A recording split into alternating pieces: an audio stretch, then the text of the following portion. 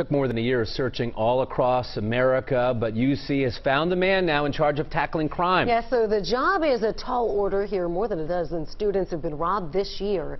WLWT News 5's Tammy Mutasa is live for us with his plan to stay on top of crime. Tammy. Cherie, Chief Jason Goodrich outlined his vision for making this campus safer. His ultimate goal is making UC the national model for student safety. Welcome, Jason. Thank you, sir. The new UC police chief receiving a warm welcome. His main priority, decreasing crime on and around campus. We want to know, hey, there's a light out someplace, or we want you to tell us if, this particular area makes me feel unsafe so we can do something about it. So the more input, the more feedback we get from the community, then we can address those areas of concern fast. We continue to place the highest priority on the safety of our students, faculty, staff.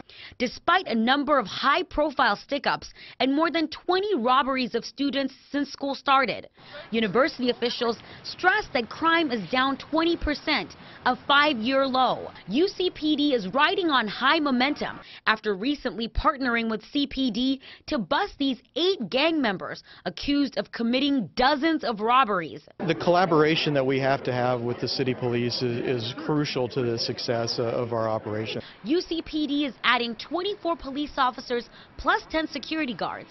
To improve lighting, this year 321 more lights will be installed around campus. Increasing patrol outside of campus, which they've been doing, is going to benefit the area and the school a lot better. UC has expanded its night ride program, but students says the hours could be expanded during the week for safety. Like being at the library past 12 and then night ride closes, so it's kind of, you need to be really careful walking back. We want everybody to be aware of crime prevention, risk reduction tips, all those kind of things.